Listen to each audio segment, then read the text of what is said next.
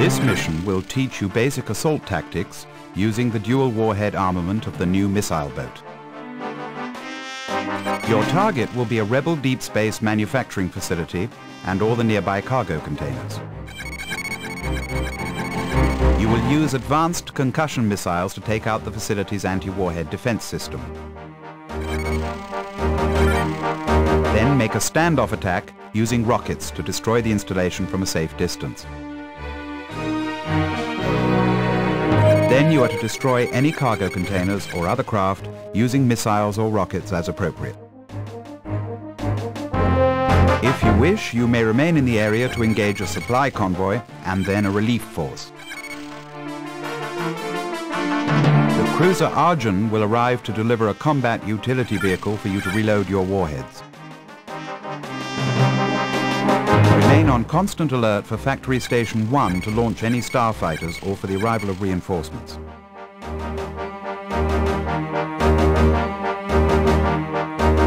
This mission will teach you basic assault tactics using the dual warhead. Your objective is to practice assault tactics on a fixed installation using the dual warhead capability of Cygnus's new missile boat. You will learn how to choose the appropriate warhead for each target.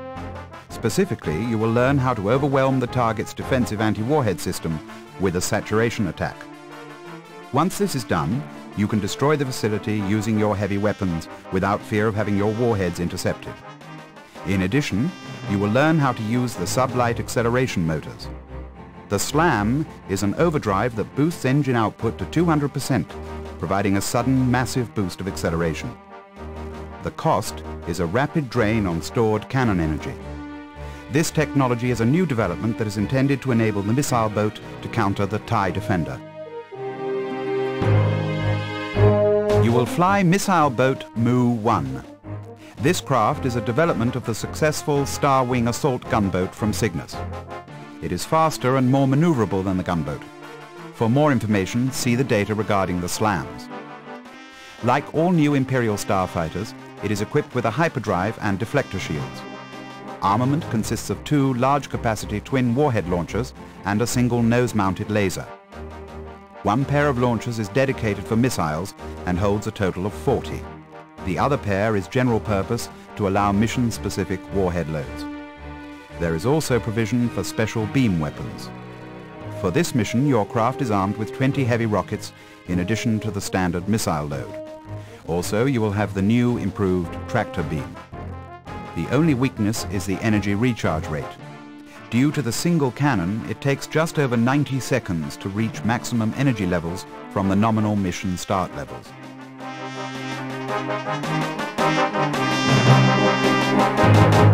The deep space manufacturing facility you are going to attack possesses defensive armament consisting of 12 twin turbo lasers and an advanced anti-warhead system.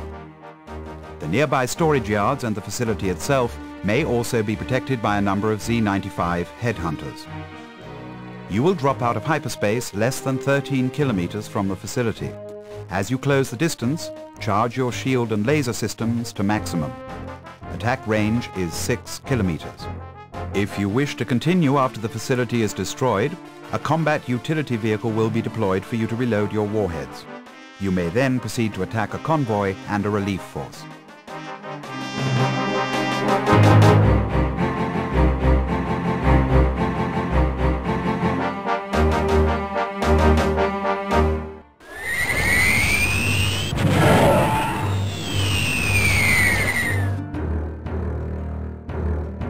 Okay, Mu-1, begin charging your laser and shield systems now.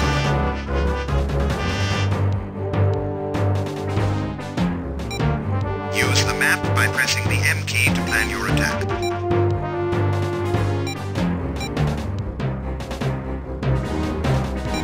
The shuttles are awaiting shipment, and they're not piloted.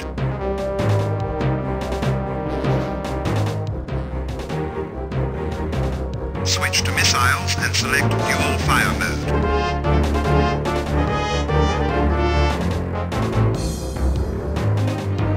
Target the facility's warhead launcher and launch 2 salvos.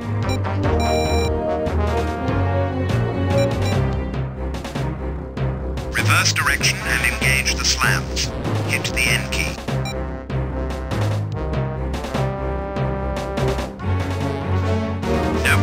rapid drain of stored cannon energy.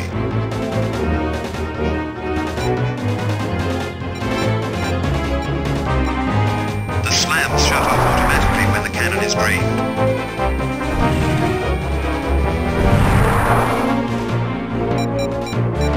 Transfer shield energy to the cannon to keep the slams active.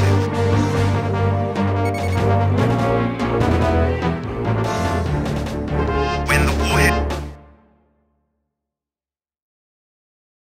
launcher is destroyed, select rockets. C-95 headhunters have been launched in response to your attack. Destroying the facility will require as many as 14 rockets.